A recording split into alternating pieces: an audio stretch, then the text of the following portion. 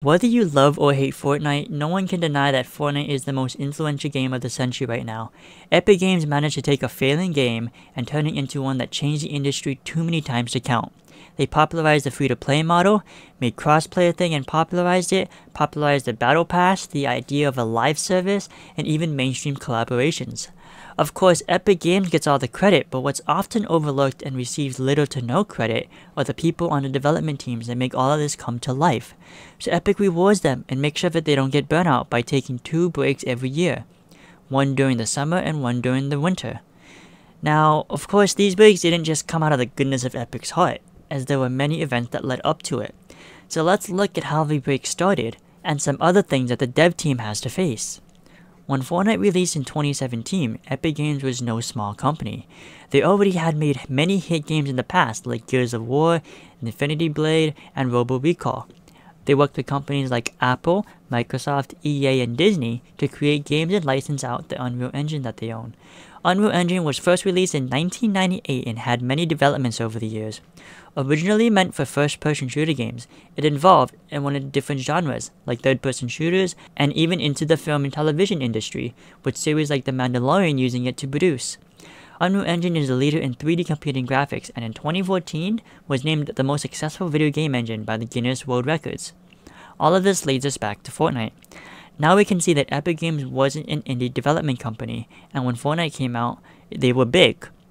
We don't have 2017 statistics, but in 2018, Epic Games had over 1,000 employees, split across Unreal Engine, ongoing games that Epic still supports, and other companies that they own.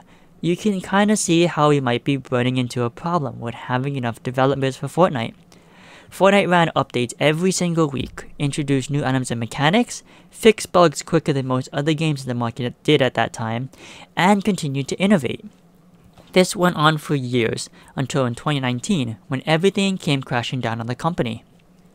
In 2019, Polygon published an article titled How Fortnite's Success Led to Months of Intense Crunch at Epic Games and Exposed the Working Conditions There.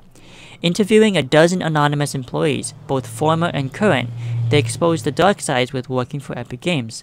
Employees worked regularly over 70-hour work weeks, and some even reported 100 hours. Epic's quality assurance and customer service department acknowledged the stressful and hostile work environment, and said that while it's voluntary, it kind of was expected by the company. The staff were paid for the overtime, but working 70 to 100 hours would take a toll on their mental and physical health. Some developments worked out of fear, in which they knew that they were expected to work these long hours, and just to make it worse, these workers were forced to sign an NDA, or a non-disclosure agreement, that limits the ability to talk about the company's work culture. One employee commented about the working conditions, stating that there's probably at least 50 or 100 other people at Epic working these hours.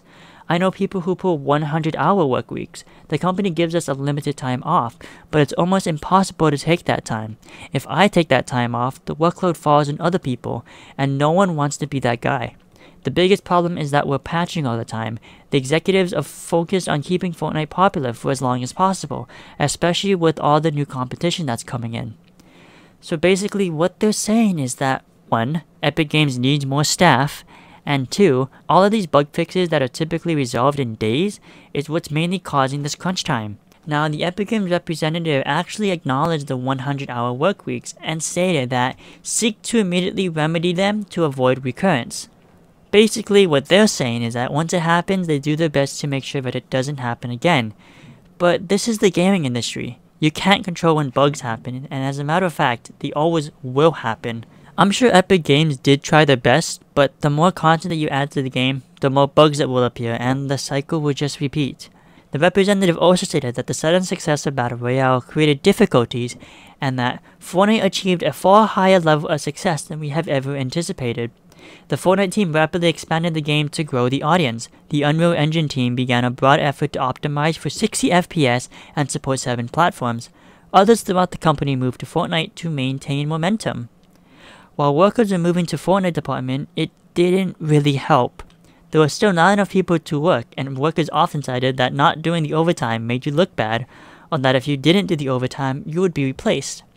There was a lot in the article that I didn't even cover, and that was maybe half the article.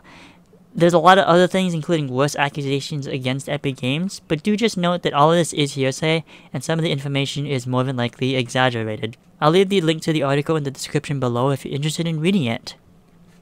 So what did Epic Games do? Well, we don't have an official statement from Epic Games regarding their response to workers' crunch, but we can kind of get an idea based off what happened to Fortnite. All of these allegations happened in Chapter 1 Season X, and what happened after Season X? Chapter 2 Season 1. One of the most hated seasons in Chapter 2. Nothing really happened, and there was pretty much no updates throughout the season, as well as the fact that Chapter 2 Season 2 got delayed twice.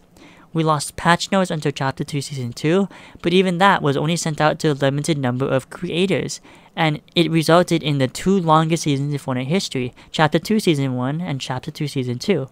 Players were complaining about the lack of content, and Epic Games was going crazy with hiring, as by 2020 they had over 3,200 employees.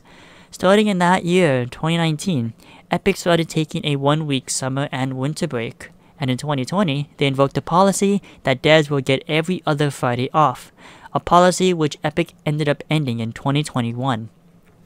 That's where we stand at today, and from the looks of it, Epic kind of figured out how to give us constant Fortnite updates without crunching their workers. Unfortunately, bugs aren't fixed as fast as they used to, but I don't really think that's an issue and we should be complaining about it too much, as that's what caused crunch time to begin with. The main thing is that Epic Games are still actively working to fix the issue, and over time, even though it takes months, it does get fixed. Oh, and I'm also gonna just mention that in 2023, Epic laid off 16% of their workforce, but they stated that 2/3 of them were outside the critical core development positions. I'm not gonna really comment on it since it's still so recent and there's no way for us to tell if it had an impact on the development of Fortnite. So what do you think? Did Epic Games actually fix the crunch time issue, or is it still ongoing and it just hasn't been exposed for 5 years? That was a story as to why Fortnite takes a break twice a year. I hope you enjoyed the video, and if you did, please consider hitting the like and subscribe button, and I hope to see you next time. Shoots.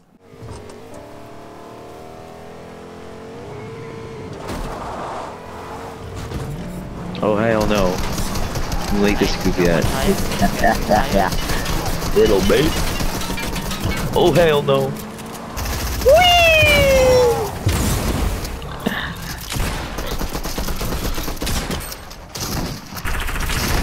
I cracked one. Nice. Are they both done? I'm corrected for now. If you die to this dinosaur, No! die to this dinosaur.